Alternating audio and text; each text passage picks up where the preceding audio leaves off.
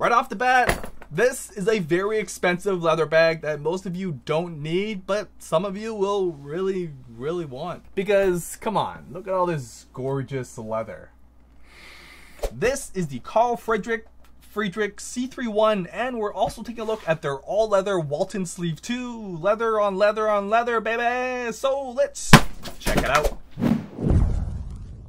This beauty is about 15 liters in size and the whole front face covered with an Italian canvas nylon, which, yes, makes it the fancy kind of nylon. A strip of vegetable tan leather wraps around the sides, top, and bottom of the bag. Supple and thick, it will patina beautifully and show some scars over time. The thick and heavy-duty Recagni zippers are pronounced to make sure you know it's a frickin' zipper. Metal hardware and very thick, albeit fairly stiff, leather shoulder straps around back. And even some nice cushioning to top off the list of materials. There's even a luggage strap if you like to fly in style. A single quick access front pocket, large opening to the main compartment where you can see that metal zipper shine through, nice leather accents even on the inside of the bag. But let's dive in and check out what I carry in this baby. Starting with the one and only front pocket, it's fairly lengthy but doesn't offer much in way of volume, so definitely keep the items on the thinner side. I stuffed my wireless earphones of choice in here, the Jabra Elite Sports. This is the upgraded 4.5 hour battery life along with the additional 9 hours from the charging case, which means you can make gains for days before these even break a sweat. My favorite aspect though, the size and fit of these cuties. Two little pebbles, they fit perfectly in my uneven ears thanks to the range of adjustable hooks and earplug sizes. And alakazam, they're very discreet, unlike the super popular AirPods that stick out like a sore toe, plus they stay in no matter how hard you work out your neck. Now the buttons aren't the best as they do kind of push into your ears, but I tend to play my music and then go ham, forgetting I even have them on. The last reason they cost a pretty penny, they're completely waterproof, which means I go straight from busting iron and right into the shower without pausing my Taylor Swift anthems. Come on, who else works out their Swift Nation?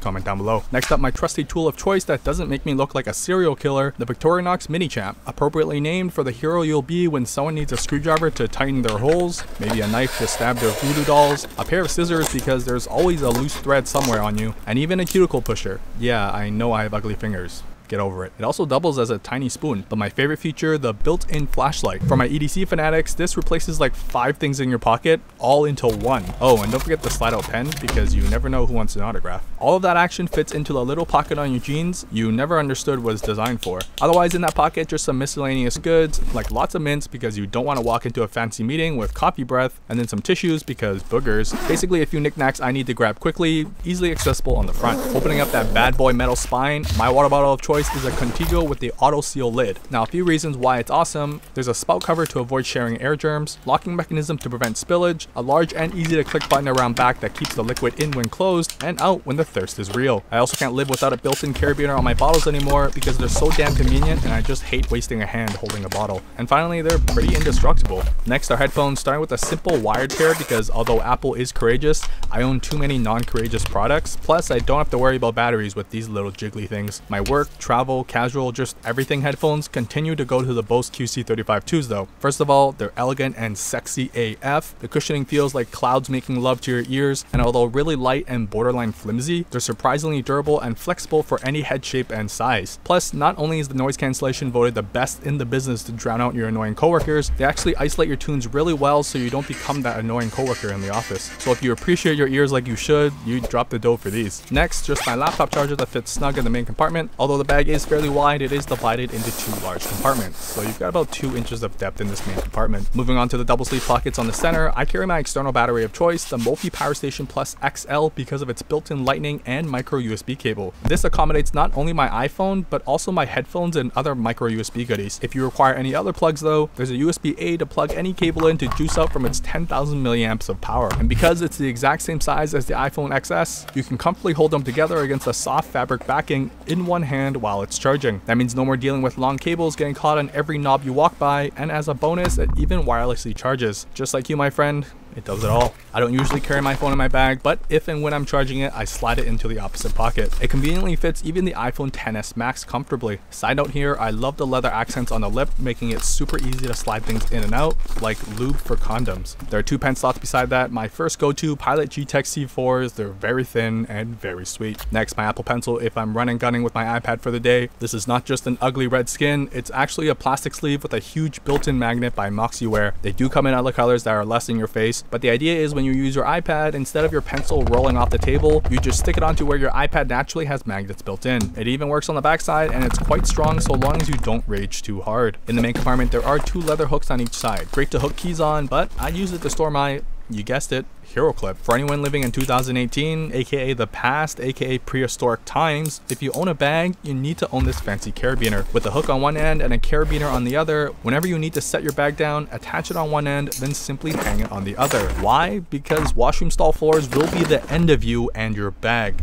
You can thank me later. Next up, there's a single zippered pocket on the inside. It goes fairly deep, but again, isn't too voluptuous. So I only carry my cables in here. Most notably, my multi-USB cables with USB-C, micro, and lightning all in one from Nomad. It's short and sweet thanks to the durable braided cable. But I also have the chiffon cables that allows me to charge multiple things at once, including USB-C, micro, and dual lightning outlets. It saves me time, it doesn't tangle like having 4 different cables would, and works perfectly with my Mophie charger. Next is the most important item in my workflow, my Samsung T5 SSD. Built like a tank, this tiny guy gets beat up and thrown around, but always comes through with the goods. It's a USB-C output which transfers at super fast rates. I decided to stick Velcro on one side, not only to keep a short cable on hand at all times, but I've also stuck some on the back side of my laptop, so when I'm working with it and need to move around, it isn't dangling around and frees up my other hand too. That's it for the main compartment. Fairly simple but spacious enough, and maybe exactly what most people need, especially if you're only heading to the office. And a hidden secret, the leather pouch on the front side is also a little pocket. I don't use it, but it would be great for business cards or, you know, secret baby making preventative measure products, aka condoms, aka love glove, aka raincoat. I just learned that one. Anyways, moving around back, this pocket is dedicated for larger electronics or items in general, as there's just one big open space inside, fitting my fairly thick laptop and still leaving room for my moleskin notebook. Squared interface, of course, for all the creative vomit I need to spew. However, it just fits my Dell XPS 15-inch. I don't recommend this if you have a 15-inch that isn't the XPS or MacBook line, as they tend to have larger bezels that may be too tall. But that's it. Keeping it simple in this carryout, this is the head to the office carry in the C3-1. It's more than enough to stay productive. Now, if you want to go even lighter, you can swap the laptop for an iPad. In my case, the iPad Pro 10.5-inch. Hidden inside the beautiful all-leather Walton sleeve, it's a tight fit but will break in over time, and it even fits with the Apple Smart Keyboard attached. The sleeve is just 2 slabs of thick leather stitched together nicely. It's a very clean look, and they even offer initial embossing like I have here. Now for the workhorse, the iPad itself, combined with the thinnest keyboard around, the best stylus I've ever used. It's just missing one thing to be a complete workstation: a mouse. Yes, a mouse on the iPad is possible. This is a SwiftPoint GT, a tiny little thing, but has all the functionality of a full-size mouse and even more. Okay, it's not going to work on the iOS interface, but if you combine it with the Jump desktop software, I'm able to remotely connect to any of my desktops and fully utilize the Windows experience right on my iPad. It's got full controls built into the app already, moving the mouse around, typing on the smart keyboard, but I find it's best when you pair the SwiftPoint through Bluetooth that Jump desktop can recognize as an actual mouse. What's happening is you're basically remotely controlling your desktop that's sitting at home or in your studio through Wi-Fi, so you can browse but even edit a video with Premiere Pro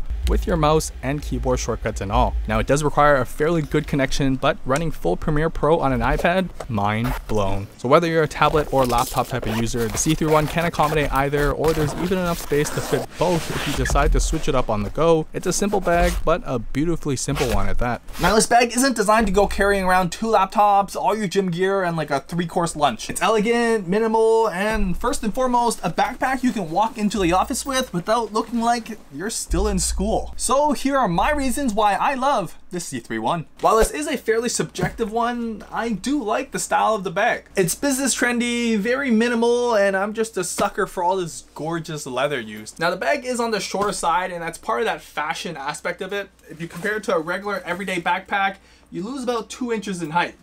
So if you're like over 6 feet tall, just keep in mind it may look like you're wearing a child's bag with this on. But the bag straps do offer a few points of adjustability to accommodate different heighted people, although not the quickest method. But in my opinion, in the end, style is the #1 reason why you'd purchase this bag. Not many people can justify spending $400 on such a simple bag. But like most high-end leather bags, it comes down to understanding the value of craftsmanship and the materials put into it. It's a fashion piece for those who understand why buying Gucci is worth it over buying the Dollarama equivalent that's just as functional. This brings me to my next point, the materials themselves. Vegetable tan Italian leather, a pricey material on its own, used generously around the whole bag. They also utilize this recycled nylon nylon canvas, which gives the bag a little more flexibility rather than having this thick leather all around the whole bag. It's durable and it's semi-water resistant, but if you do get stuck in rain, it will eventually seep through this material. It's not fully sealed. And although it is a nylon, it's still got that high-end professional business look and feel finish to it. Finally, they even tout these zippers as being a premium material finish. It's formerly known as Ricagni zippers, but it's just this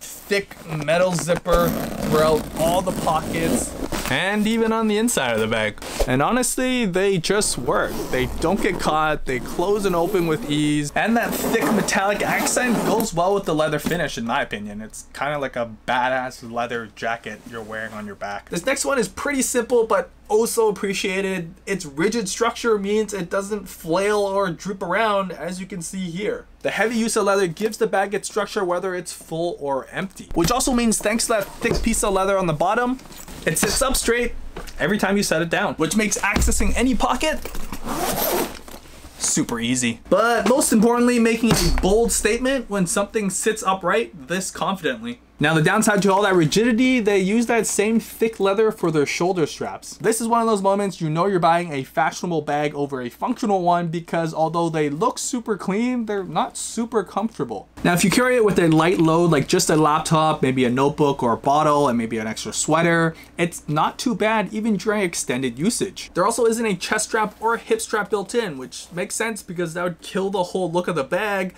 but that means there's nothing to help distribute the load, and that all goes to your shoulders right here. So if you use the bag as it's designed for light business daily carry, it's actually pretty comfortable. Just don't pack like you're going hiking with this or something. Next is organization. Not by having a gazillion pockets to store things in, but I found just having these two main compartments was very handy. Now in no way is this unique to this bag, but I do appreciate in their attempt to stay minimal, they added a whole zipper for another pocket. Not only that though, unlike other laptop pockets that only and barely fit a laptop, this one fits my laptop, my tablet, and even my second screen. And since it's a fairly small bag to begin with at 15 liters, being able to store my electronics in one pocket and then keeping my other essentials like a lunch or clothes in this separate pocket was pretty convenient.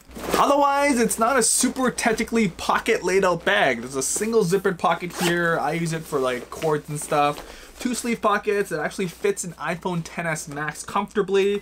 2 pen pockets, although I do wish these pen pocket lips were lined in a leather like they do here.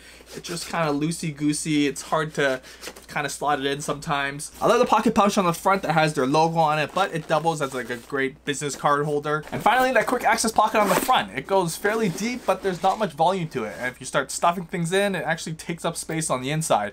I use it for like mints and gum and my earphones, as you saw on my packing list.